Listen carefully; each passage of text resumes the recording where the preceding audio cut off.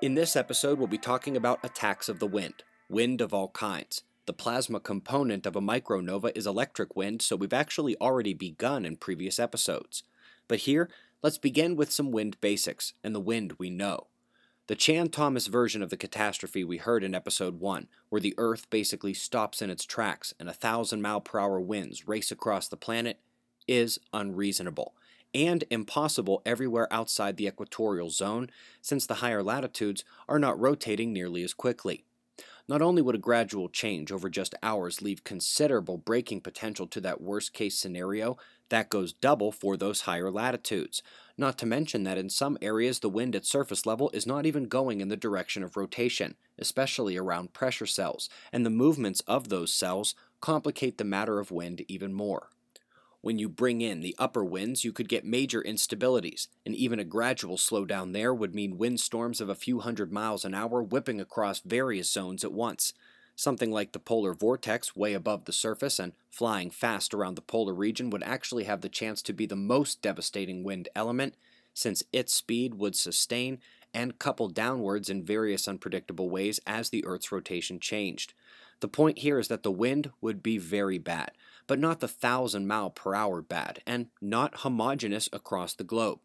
Tilts of the crust, by the way, complicate that location forecasting of the wind even more, and that is even before you consider the Hadley cells, Ferrel cells, and polar cells and how they would be affected.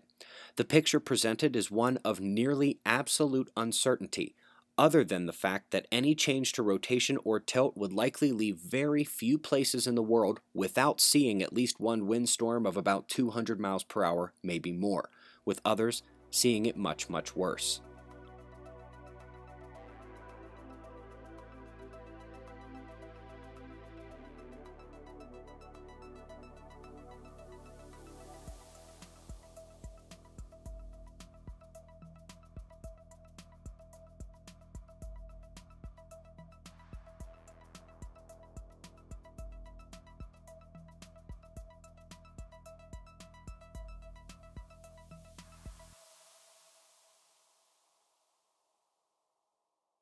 But apart from the wind that we know, which would have the potential to whip at dangerous speeds, there's the electromagnetic wind.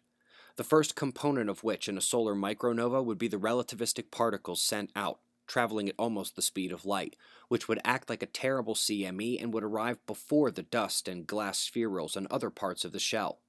These are cosmic rays, and they can penetrate the atmosphere, the crust, and even to the core of Earth.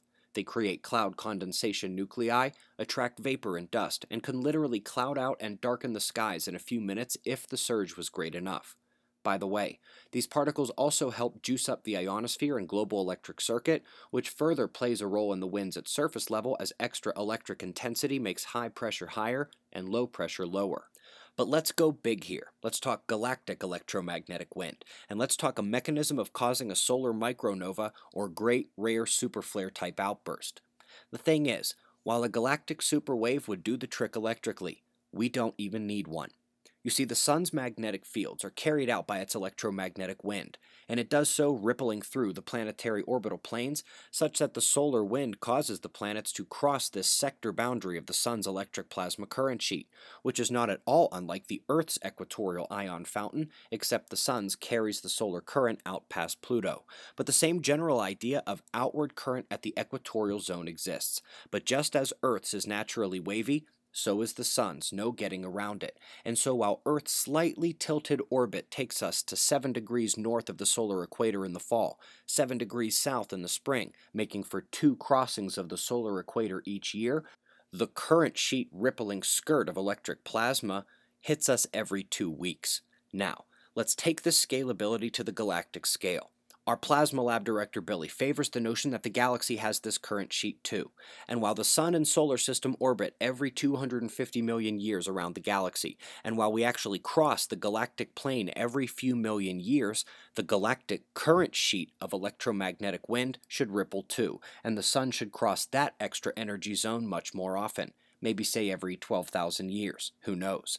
The point is that just like Earth, We orbit in one direction, but with the electric wind, in this case coming from the galaxy, the sun's heliosphere is blown away from that center, not away from the direction we're moving.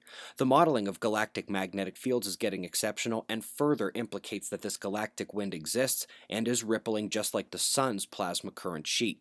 And so while the stars aren't moving up and down like this as they orbit through the galaxy, at least not this quickly, the galactic current sheet absolutely could be.